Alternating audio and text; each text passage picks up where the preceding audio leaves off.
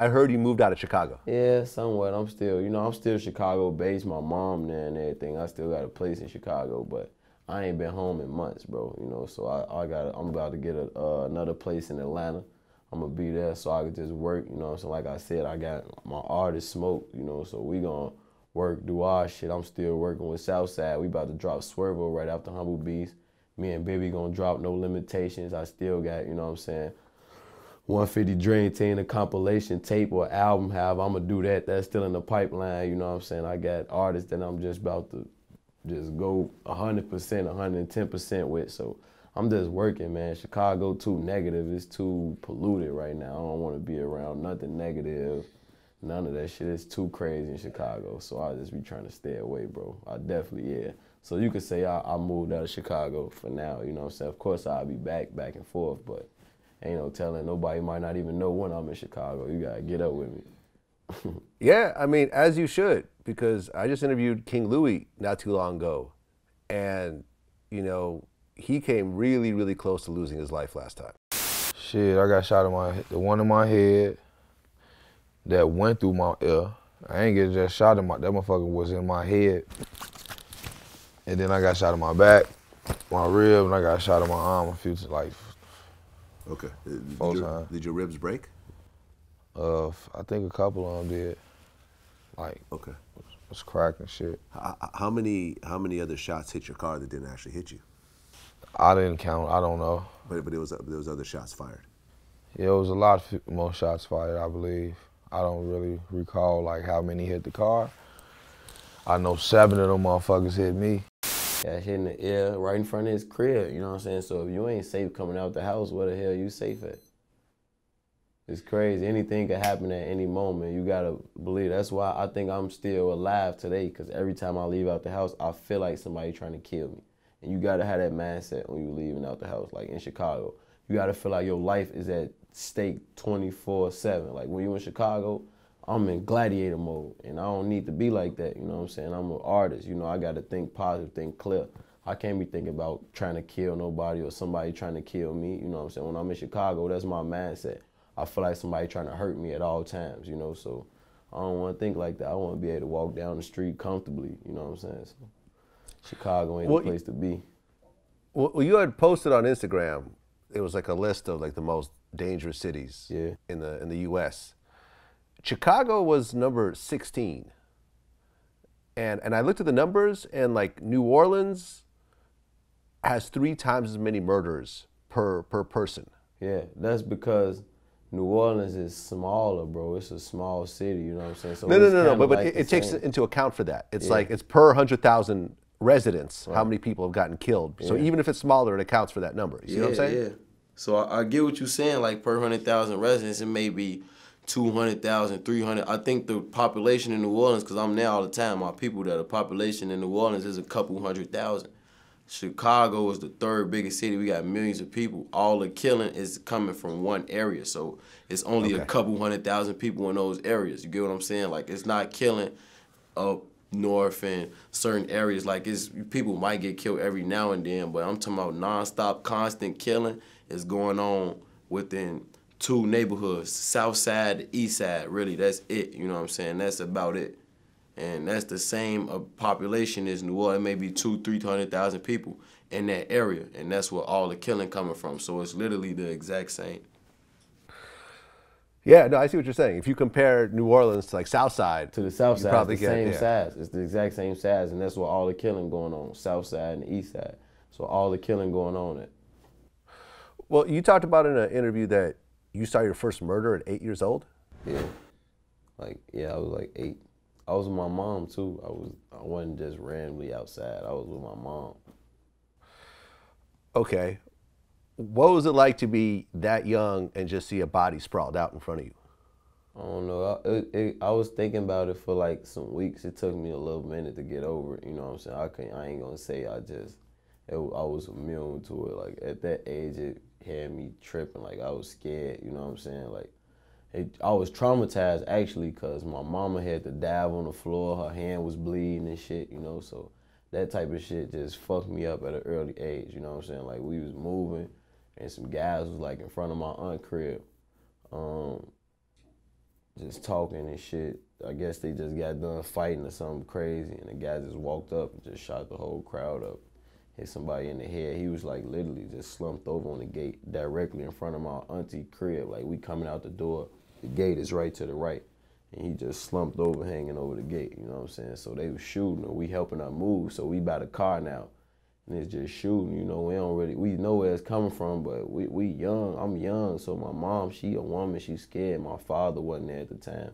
She jumped on the ground, you know what I mean, cut her hand like on the building or something, so just me seeing my mama bleed, I started crying instantly because I didn't know if she was hurt or what, you know. So just at that age, I was thinking about it for weeks, you know what I'm saying? It was probably like, and we was moving late at night, so it was like probably 2 in the morning or some shit like that, you know what I'm saying? I'm with my mom though, so I don't know, it was crazy. Well, I think what's important in this story, and you know, I interviewed this guy named Shaka Senghor. He went to prison for murder and, you know, got out and wrote a best-selling book. You know, was on Oprah and everything. But when he got shot himself for the first time in Detroit, they basically said how, you know, they patched him up and threw him back in the same area where he got shot. My friend who had got shot the prior year, he ended up taking me to the hospital, dropping me off. They basically pulled 2 bullets out my leg, left one in my foot, patched me up, and literally within a couple of days, I was right back on the block. If an 8-year-old white kid in the suburbs saw what you saw, he would be in therapy for the next year or 2, talking about his issues, working through them, and so forth. But when you went through it, I assume you didn't do any therapy. Of course not. Yeah. Nah, we ain't You see, had no you see what I'm saying? So you never quite dealt with the trauma involved in that. About it, like, ain't nobody, you know, it was just normal, you know what I'm saying? Of course, we was traumatized bad, but after that, I started seeing people get killed and shot all the time. Like, I ain't gonna lie, maybe it was like a movie, because once that happened, it was, I'm walking home from school, somebody getting shot. Like, it was just happening after that. Like, maybe that was just the beginning of a long, I don't know, like, everything happened for a reason, you know what I'm saying? So maybe God just put that in my life early so I could understand what it is and take it for what it is and just move on from it. Well, by the time I'm at this point, you know what I'm saying? But no, it was never no therapy or nothing like that. Like, my sister saw people get shot when she was 6, 7 years old, you know what I'm saying? So just coming home from school. Yeah. Well, you got shot in the foot. Yeah, I got shot too. I got shot in the foot before, and that shit. Okay. Well, you almost got shot in the head. Wasn't about nothing. Yeah, the bullet went like through my head. Like, I had my head on like on some Swiss Beats type shit, and the bullet like went through my head, like through the top of my head. You know what I'm saying? And so you took your hat off, or I guess the hat flew off. I guess. No, the hat flew off. If I had my head on like this, I probably would have got shot in the head, or it might have flew past. I don't know how. It was just God, I guess. Like, I had it on some random shit, just tripping like this, you know what I'm saying? It literally just knocked my hat right off my head, you know, maybe it hit the top. I had a bullet hole on top of I thought I got shot in the head because my head was hot. I felt like the heat from the bullet on top of my head, so I was scared, you know. I'm just thinking, like, don't fall, you know. I'm thinking I'm hitting the head. I'm just like, don't fall. If you fall, they're going to kill you, you know. But I was already hitting the foot. I didn't know I was hit.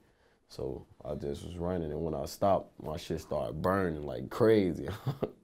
So I ain't know. So you're talking about 1 to 2 inches over the top of your head. Yeah, at least like literally 1 to 2 inches. I felt the heat on my head, so I thought I was shot. It was, as I'm running, I still feel heat, like not just a second. Like, I felt the heat on my head for like 40 seconds. So I thought I was shot, you know what I'm saying? By the time I'm running and I'm still, you know what I'm saying, down the block, the shot's still going off though. Like, the shot's going off for like 2 minutes. 2-3 minutes, like literally. When I'm running, I'm away from the scene and the shot's still going off, you know what I'm saying? Like, a lot of my homies got hit that day, like they shot like 8 of us. So afterwards, you're holding your hat with a bullet hole in it. I didn't hold my hat, my hat dropped, it was on the floor. I was holding my head, it was hot, like that hat was gone. No, but I mean, but afterwards, you went to go pick up your hat. Yeah, I went and got, and you're looking at the bullet hole. Do you still have that hat? No. Matter of fact, literally, I didn't even go back and get the hat. A guy from the neighborhood grabbed my hat and was wearing my hat around. Like when and I saw him, I grabbed my shit like, dude, what the fuck you got my hat? There was a bullet hole in it. Like he still was wearing the hat with the bullet hole in it and everything, like wearing it through the hood, wearing my hat. I'm letting him wear it for a couple days. I'm like, bro, that's my hat. I ain't never say nothing. But I just randomly see him one day. I'm like, bro, get my fucking hat. You know what I'm saying? Take my hat off. You feel me? You got my hat on. Why would you even pick somebody's head up off the ground that, you know what I'm saying, got bullet hole in it? So I see it, and there was a bullet hole in it, but my head was high. I ain't think twice about it because I was shot, you know, and I saw one shot in the head, so I ain't really care, you know. I wasn't even thinking about the hat, you feel me? So.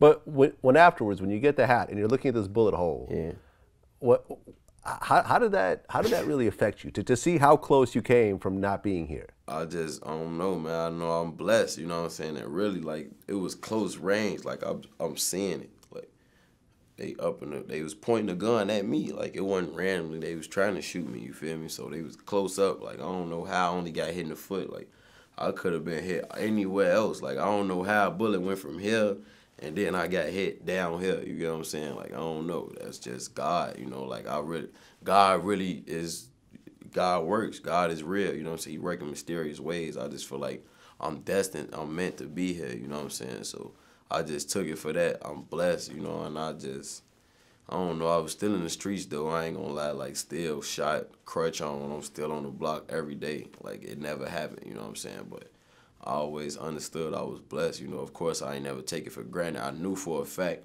it was meant for me not to get shot in the head, you know what I'm saying? Like, I don't know, like. Well, it was a sign, I guess. Did the guy just have bad aim? Maybe they had bad aim, but God made them have bad aim that day, you know what I'm saying? People got bad aim all the time that kill people. Like, it ain't good aim. Bullets don't have no name on them. They just flying. So it ain't good aim. It ain't bad aim. It's just shooting. People could be shooting in the air. You could shoot this way, and it randomly hit a nigga in the head down the street 3 blocks down because bullets maneuver. They move. Well, after that happened, and once again, no therapy after the situation. No therapy, right? Of course. So you have this, well, you get shot and you almost get killed at the same time. You come back out of the house. At this point, do you feel fear or do you feel anger? Anger, probably, not fear. You can't live in fear. I feel like if you live in fear, you giving them what they want, you know what I'm saying? Living in fear, that's how you die. You gotta be fearless. You gotta understand the situation you in, you know what I'm saying? It's more so anger, it's more so I can't let this happen again. It's fear too, though. It's fear because you don't want to die. It's fear and anger. It's fear, not fear saying I'm gonna be hiding, I'm gonna duck this situation because I was still outside. I still put myself in the line of fire when I'm still shot the next day, days after, you know what I'm saying? Like, I was still doing the same thing I was doing that got me shot. I was still on the same block I got shot on, so it wasn't fear, it was just accepting my situation. It's the life that I chose, you know what I'm saying? It's the life that chose me. This is who I am. This is the situation I'm in, and I gotta accept it. I gotta make the best of it for now. This me, this who I am. So it was just, that's just life. Like, literally, that's life. That's growing up in Chicago, bro. A lot of my homies get shot, and we back out here doing the same thing, you know what I'm saying? But certain situations, you got to understand you can't be in the streets forever. You got to take it for what it is, you know what I'm saying? You can't do this forever. It's only a temporary gain. You can't sell drugs forever. You can't be that $100,000, $200,000, $300,000 dude in the hood trying to take orders, and, you know what I'm saying? You can't do that forever, you know, so it's just, luckily I'm blessed to have gone through it early. I was 16 when I got shot, you know, so.